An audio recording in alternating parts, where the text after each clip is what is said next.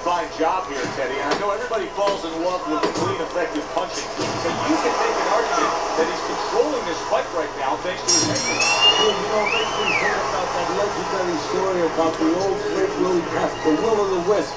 There was a legend that he actually won a round without throwing a punch, just by making his opponent miss, just by ring generalship. Unable to make an impact there by Martinez.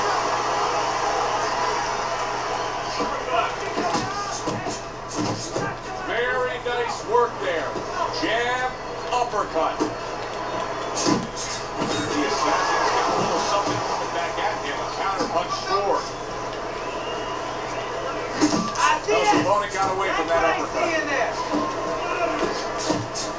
Good clean shot, returning fire. Well done by the natural.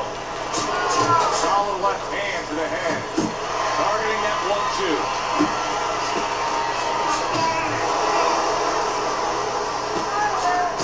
He just missed that shot on top.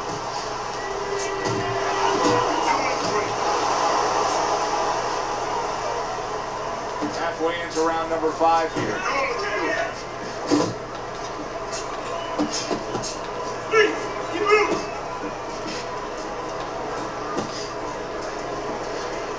The Natural's defense is playing a prominent role in this fight, Teddy. Yes, it is. And specifically what it is he has good fundamentals. He keeps those hands up real good, you know, sort of catching. They're up around his chin.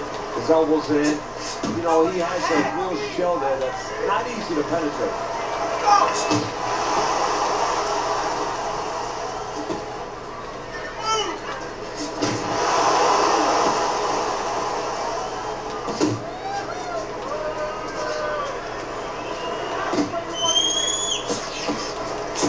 Tried to land that upstairs and was off the mark. Oh! That is it. Gone. See ya. You are done. Out of here. Fight over. One punch.